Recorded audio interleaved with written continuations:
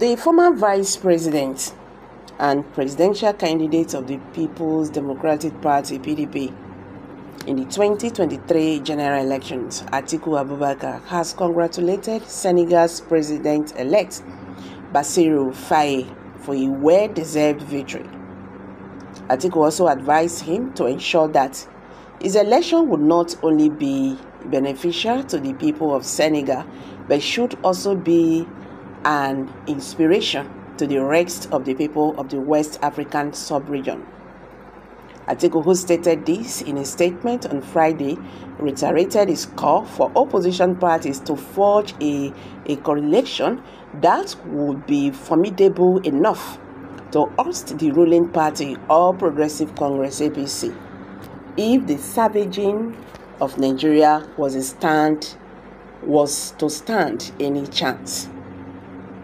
Against the backdrop of the recent military intervention in the West African sub-region, the election of Bassirou Faye as Senegal's president-elect in the election of March 24, 2024 gives hope to the future of constitutional democracy in the region, the former vice president explained.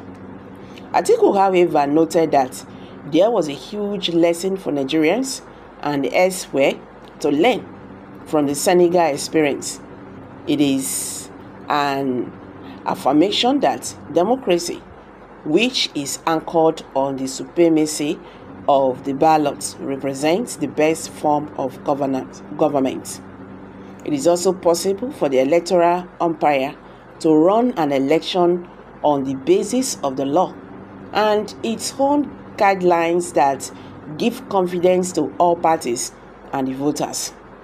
He said that Nigerians' experiences in both 2019 and 2023 show clearly that INEC, the Independent National Electoral Commission, performed below its expectation.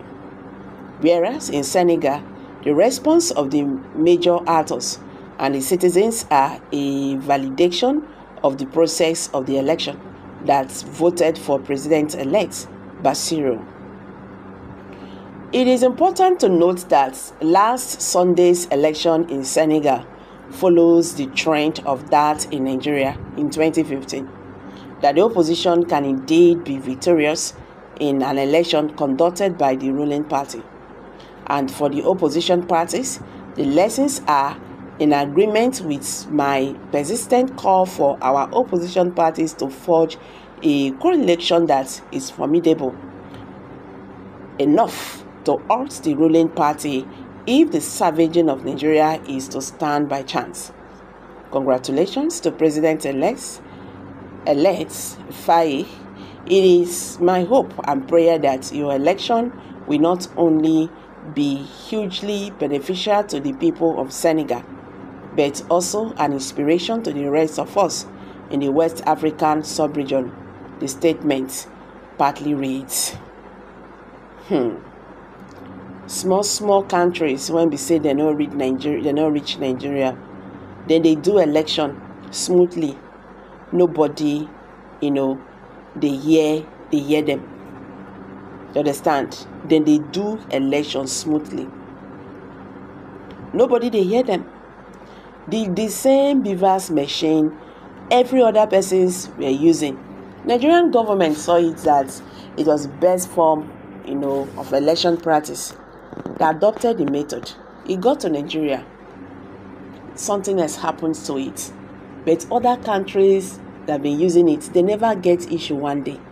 Nothing like this and that. But today, na English, na then they speak for Nigeria. The beavers, bridge, this, that, and all that. Does it mean that we cannot do anything smoothly in this country without interfering as human beings? Just let things play. Now we have become a topic for discourse before the international communities. People who used to respect us, they don't longer respect us. I am talking about integrity. It matters a lot. No matter how rich you are in this world, but that integrity, you not get time. You don't fail with that. And people will know you for that. Even if you are getting respect because you are rich, But if you don't have integrity, you don't lost. And you have lost forever. That is the truth. My persistent call for our opposition parties to forge a coalition that is formidable enough to oust the ruling party. No, Atiku, no. This is wrong. Call. Coalition is for parliamentary and not our type of presidential system. Period to 2024, PDP was the only party with national spread. I'm talking about 2015, please. Period to 2015, PDP was the only party with national spread. The fusion of CPC and all this party, ACN gave birth to APC with significant national spread. However, the arrogance of PDP and the treachery of power mongers from a section of the country sent PDP out of power. Interestingly, instead of PDP forming a credible opposition, its members embarked on a food is ready mission. The bottom line is that Atiku should stop dreaming of a formidable party. Rather, PDP should recognize itself and create opportunities for the younger generation to showcase their powers, their pros.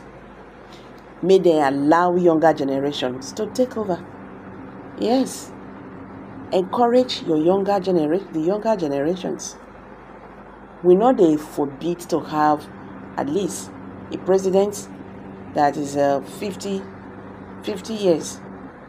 We know they forbid. It was never a cause in Nigeria that we are going to be having people who are very old. We always support them to sit down, support them to stand up, support them to lie down as presidents. You help them to hear very well. It's not good now. Make una give younger generations chance. Nigeria will definitely change. So guys, I'm just